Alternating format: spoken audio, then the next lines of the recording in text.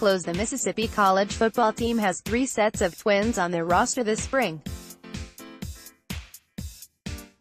Sarah Warnock, Clarion LedgerA Mississippi native serving on the Board of Trustees for Ohio State University, is returning home to become the next president of Mississippi College.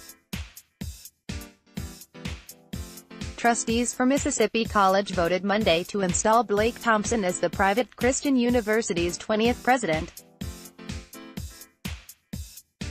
More, Mississippi College president retiring after 15 years. Thompson and his wife Jana, who are parents to 3 children, are natives of Rienzi. Both attended the University of Mississippi School of Pharmacy, where Thompson also earned a master's and doctoral degree in the field.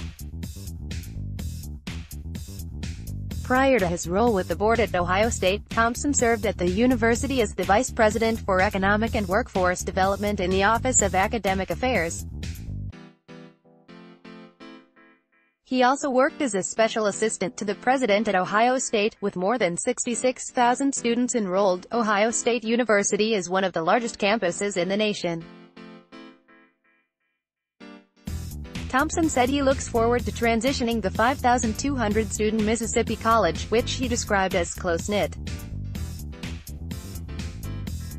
The 43-year-old also brings experience from the political sphere, having served as a senior staff member for former U.S. Senator Thad Cochran. Current President Lee Royce has been at the helm of Mississippi College for 16 years. Royce, who will step down in June, was eager to welcome his successor. More, MC law students help families seeking adoptions. His youthful devotion and passion for the mission of Mississippi College promises great days ahead for this university cherished by so many, he said.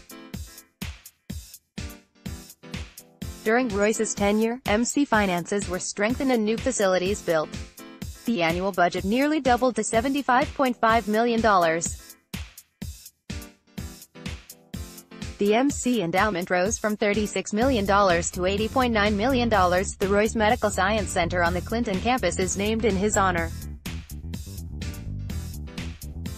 Mississippi College is the country's second oldest Baptist college. During Monday's announcement, Thompson reiterated that faith would remain central to the college's mission. "A lot of colleges do well preparing the head," he said. "Perhaps even more important is preparing the heart. I believe Mississippi College does both." Read or share this story. https://www.clarinledger.com/story/news/2018/05/14/mississippi-college-names-new-president/608146002/